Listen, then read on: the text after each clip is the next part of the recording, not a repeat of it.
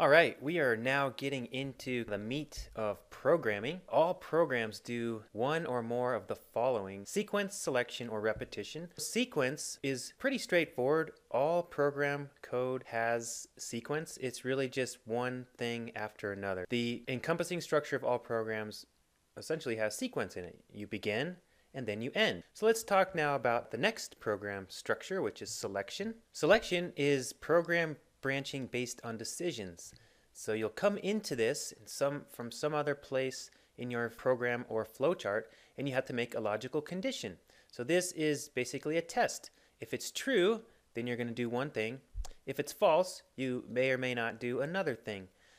So the program does one thing or another depending upon whether that logical condition evaluates to true or false. There are several specific structures that provide for selection.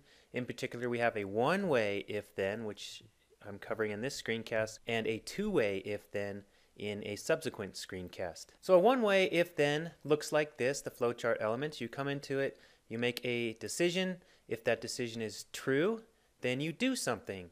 If that logical condition is false, you do nothing. You just move along. And both of these come together at the end. In VBA code, it looks like this. It has this general form. We have a condition here, so we write if condition. So condition is just some sort of conditional statement that has to be true or false. If condition, so if that's true, then we do this. So we're going to have something. An example is if xval greater than 10, then. So xval, if it's greater than 10, then we're going to bump down and we're going to set yval equal to 20.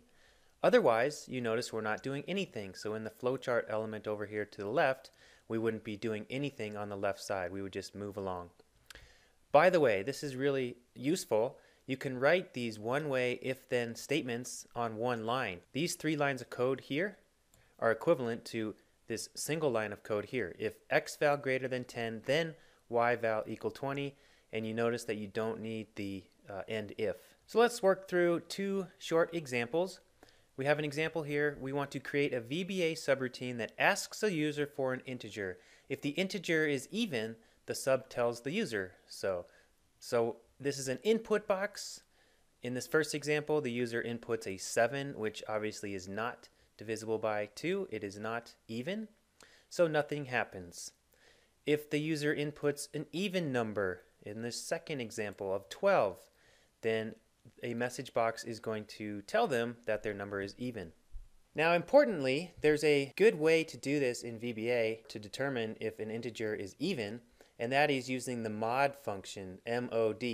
So if I wrote 5 mod 3, this is just the remainder when 5 is divided by 3. So this equals 1 plus 2/3. The mod function gives you this. It gives you the remainder.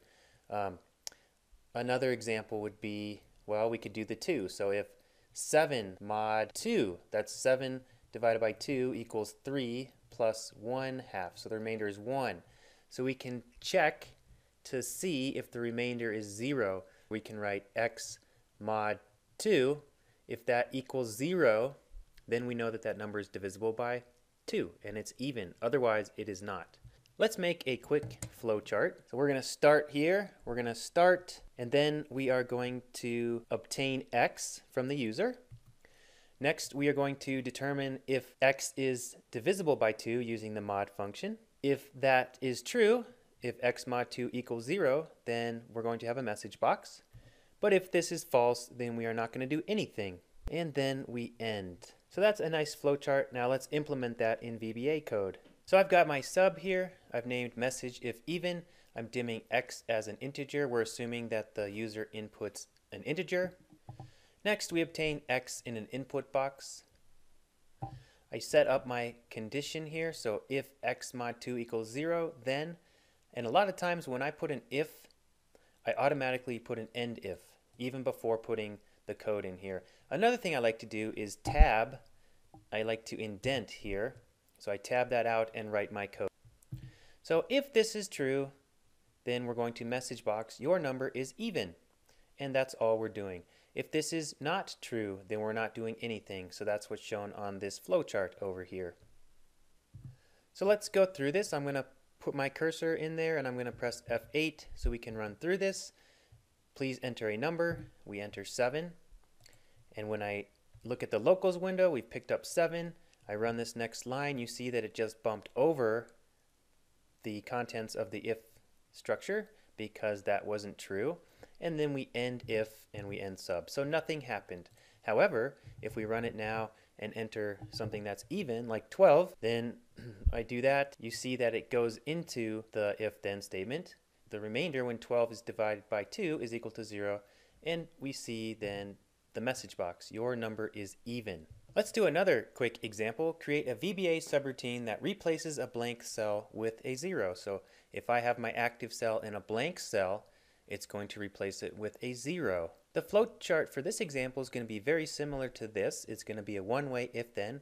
We won't obtain x because we don't need any values to act on, but instead we're just going to go straight into one-way if-then. We're going to check to see if that active cell is blank, and then if it is, we're going to replace it with a 0. The name of my sub is replace blank with 0. I don't have any variables that I'm defining, so I don't have to dim anything. So I have my if-then statement, if active cell equals. Now there's a couple ways to do this. The way I'm going to show you first is just to do empty quotations. That means if it's blank, if there's nothing in it, then we want to replace the active cell with 0. So it's as simple as this. And when I run that, make sure that cell B2 here is my active cell.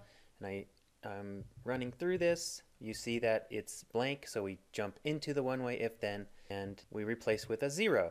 Now there's another way to do this. Instead of using if active cell equals empty quotations, we can use the isEmpty function that's built into VBA. If isEmpty of the active cell, then active cell equals 0. So let's make sure that I make that empty, and let's run this. And you see it does the same exact thing. I wanted to just show you how you can convert. If you have a one-way if-then, you can make it a one-liner.